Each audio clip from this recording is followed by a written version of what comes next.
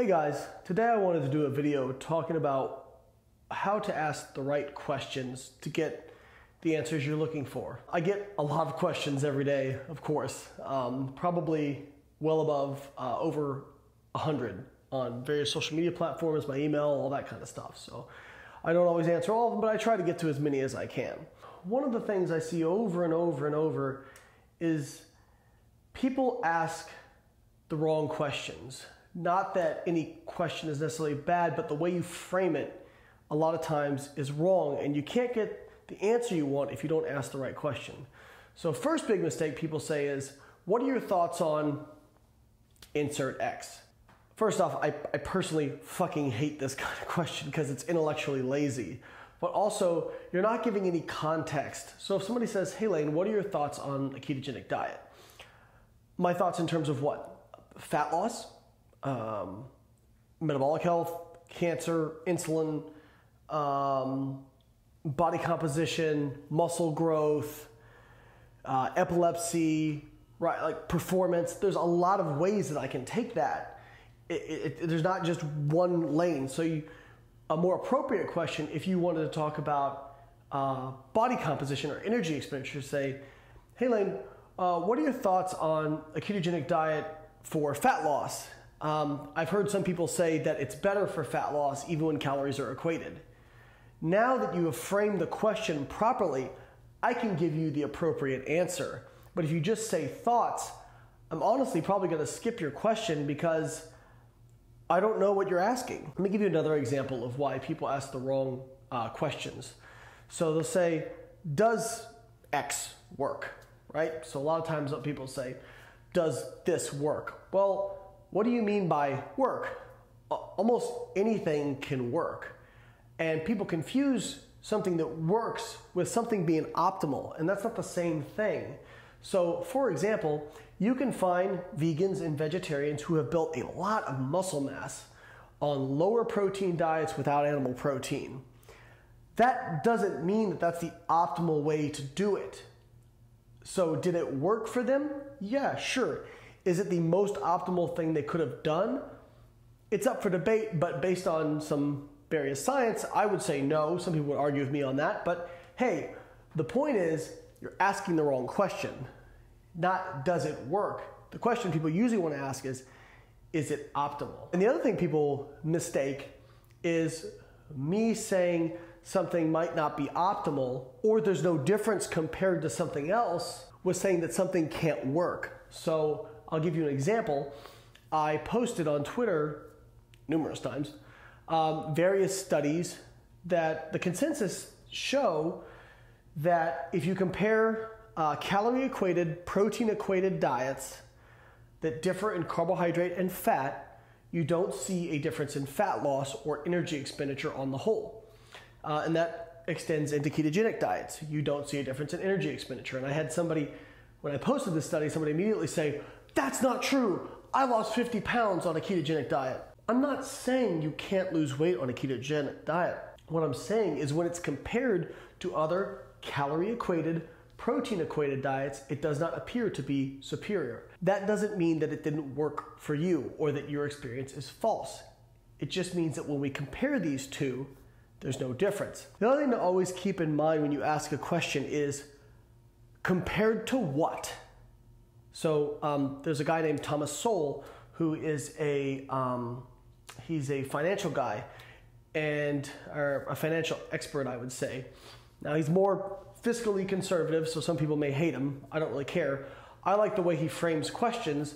One of the things he always says is compared to what, at what cost, and where's your hard evidence? So you can attack almost any claim with those three pieces of questions. Somebody says, for example, vegetarian diet is better for muscle building, right? Okay, well, compared to what? All right? Are we talking about compared to a really calorie restricted diet? Are we talking about compared to somebody who's not even lifting weights? What are we talking about? We need to be able to know what we're comparing it to actually decide if the claim is valid. At what cost That's more of a financial question, but I can give you an example. Somebody might say, ketogenic diet is better. Okay, well, where's the hard evidence? We've talked about some of that previously in videos. At what cost? Okay, well, for some people, for example, they don't find a ketogenic diet easy to stick to. A lot of people say, some people say when they go on a ketogenic diet, they don't have issues with hunger anymore and they feel better and whatnot. That's them.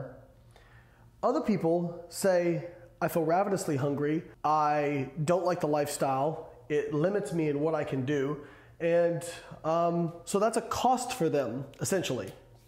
And then where's your hard evidence is pretty obvious. It's empirical data. I don't think you guys understand how under the influence to placebo we all are. People say, all the time I hear this, I switch to less processed foods and I feel better. Well, you probably do, but if you do honestly feel better, it's probably not because you're not having anything that's processed, it's because you're eating less calories now, and a lot of studies bear that out. I think people are neglecting the fact that they have been told their entire lives that certain foods are bad for them. So if they cut those out, of course they feel better because they're subject to the influence of placebo. This is why it's important that we do empirical studies that can objectively measure these markers, because if we're just going off people's feelings, then there's a lot of people who feel the earth is flat. And they say, just go out, look at it, it's flat. Works for me, bro. So it's fine to have feelings. Everybody has feelings. I have certain feelings about things. But when it comes to science, fuck my feelings, because feelings are not data. Feelings can be misinterpreted, misconstrued. We are all subject to the power of placebo. Now, that also means that sometimes you can use placebo to your advantage. I do it when I'm coaching clients. I'll give them positive feedback sometimes, even if I think something might be dicey and maybe it's not going to work. I'll say, I think this is going to work for you.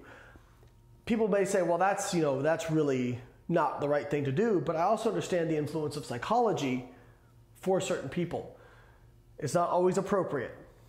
But we can use placebo to our advantage. And I'll give you one more example of placebo, and then I'll leave you at that. A study done years ago where they brought people in who had reported having allergic symptoms. And they gave them, they said, we're going to give you something that's going to help with your allergies. And they gave them basically a sugar pill, placebo. There was nothing in there. Not only did over the vast majority report that their allergies improved subjectively, a good portion of them, I think it was like something like 30 or 40%, actually showed physiological, objective improvements in their allergies. Now, do we think that the placebo actually did anything? No, but they believed it. And since they believed it, since the mind believed it, it happened. So your mind and body are a lot more connected than you really think. This is also where confirmation bias comes in. People who, for example, choose one kind of dieting, like a vegetarian diet or a keto diet or whatever it is, people who choose those groups and to go in those groups, they say, oh, well, it worked so great for me. And everybody who's in our group, like a Facebook group, yeah, look at all these people who are getting results. Well, that's a selection bias. They've selectively gone there, right?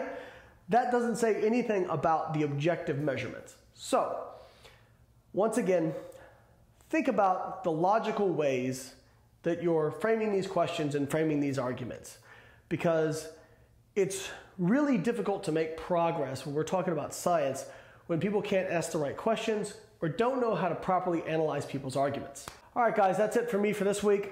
I hope you've enjoyed the video. If you like it, like the video. Make sure you subscribe to the channel.